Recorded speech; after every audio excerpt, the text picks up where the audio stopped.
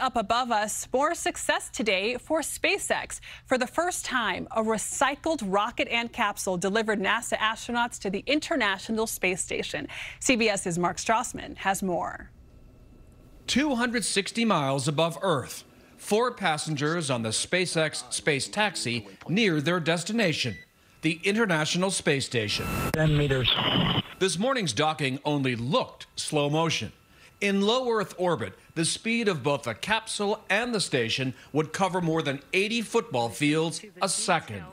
Dragon SpaceX on the big loop, soft capture confirmed. The ISS now has 11 astronauts on board, more than at any time since the space shuttle era. It's taken a tremendous amount of work from a lot of different teams to get us here. It's just a tremendous achievement on behalf of our partner SpaceX. We're so excited to be here. We're ready to get to work. SpaceX had a significant milestone here. It flew this crew using a first-stage booster and a space capsule that had flown on earlier flights. That drives down costs and potentially increases the number of launches because you don't have to build the space hardware from scratch every time.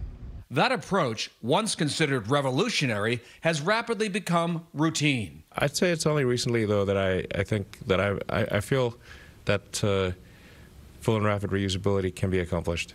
I wasn't sure for a long time, but I am sure now. Another first. 2 Crew Dragon capsules docked to the space station at the same time.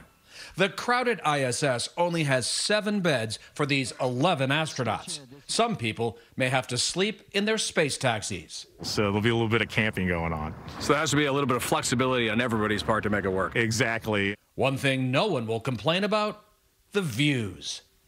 Mark Strassmann, CBS News, at the Kennedy Space Center.